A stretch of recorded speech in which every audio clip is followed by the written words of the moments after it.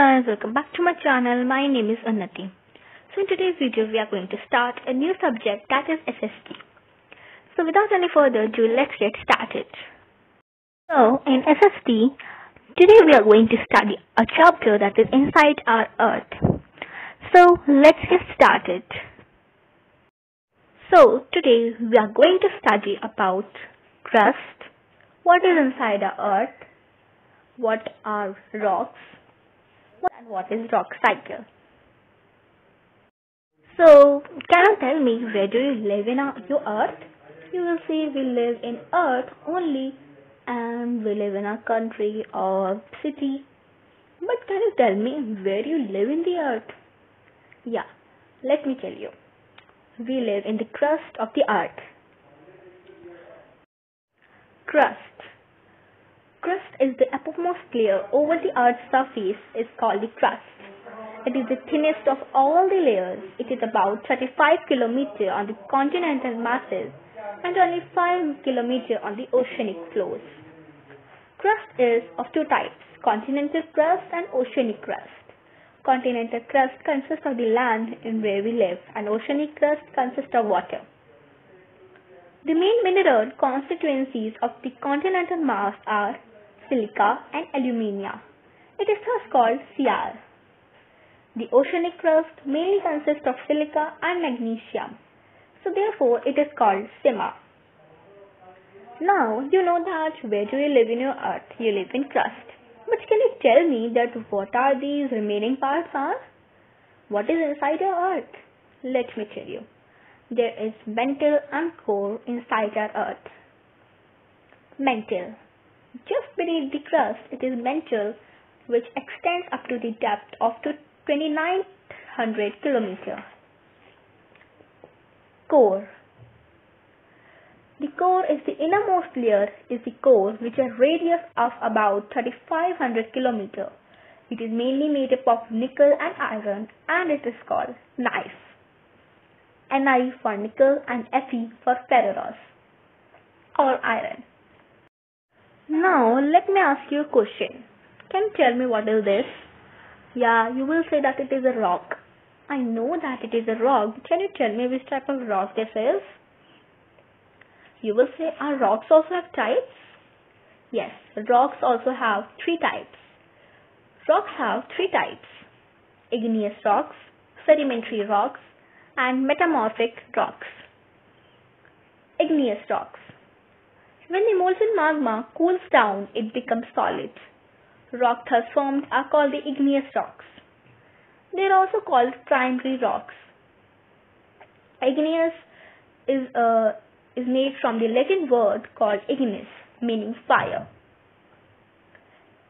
There are two types of igneous rocks: extrusive igneous rocks and extrusive igneous rocks.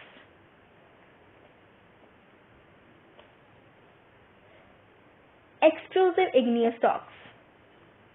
When the molten magma comes on the Earth's surface, it rapidly cools down and becomes solid. Rocks formed in such a way on the crust are called the extrusive igneous rocks. For example, basalt rocks. Intrusive igneous rocks.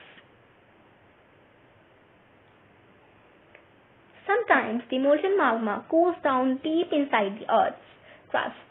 Solid rocks so formed are called the intrusive igneous rocks. For example, granite. Sedimentary rocks.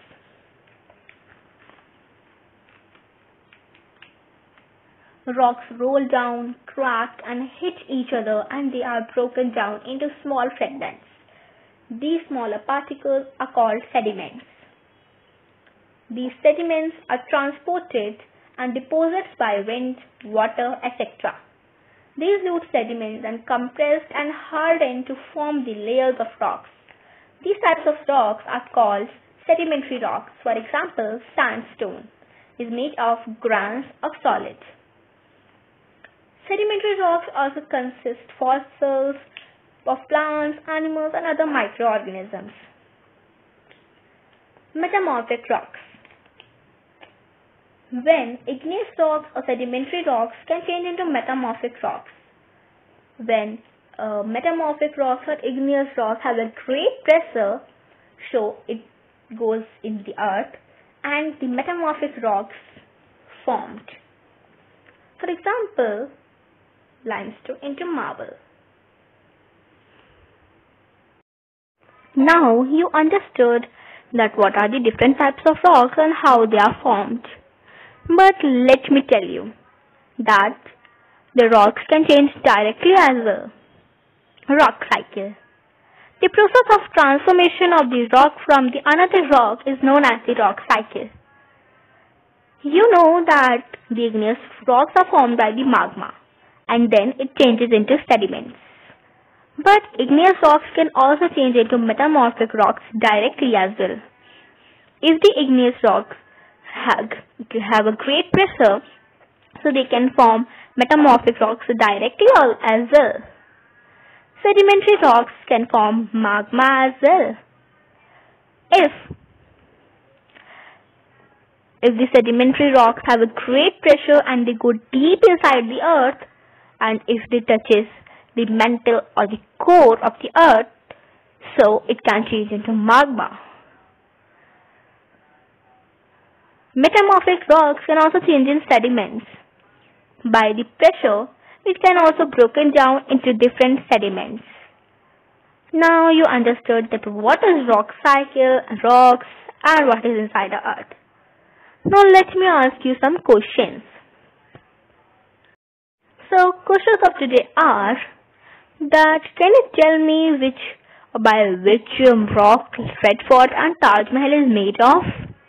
And give me 3 examples of igneous rocks. So I hope you have liked this video and you get a great knowledge by this video. So thank you for watching my video. Bye bye.